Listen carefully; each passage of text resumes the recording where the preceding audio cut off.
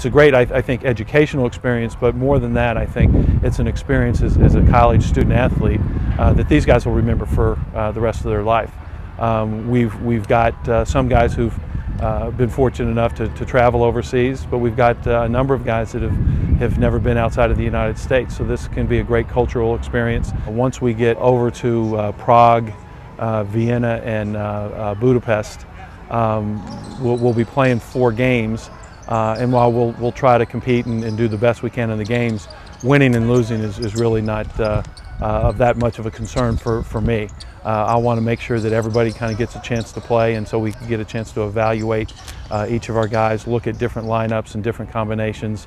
But the practices, I think, are real vital and real important.